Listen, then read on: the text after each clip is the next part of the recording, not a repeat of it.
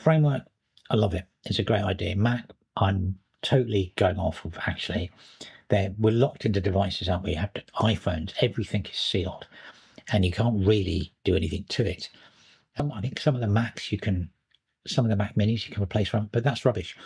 You want a life out of it.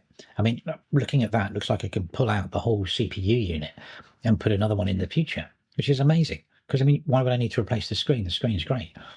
Why do I need to replace the keyboard? It's still working. Do you know what I mean? It's just crazy. But Apple want you to buy a new thing. And they're very smart. And I was thinking about this the other day. Their marketing department's absolutely nailed it, because their numbering and the way that they do things is really, really simple. So with the new Intel chips, Ultra 2, 5, whatever, I have no idea. Don't know what's faster than what. Have no idea. Bigger number, possibly. Even the graphics card manufacturers have sort of got it nailed a bit, like 5060. The 5070 must be better. The 5080 must be better. The 5090 must be better.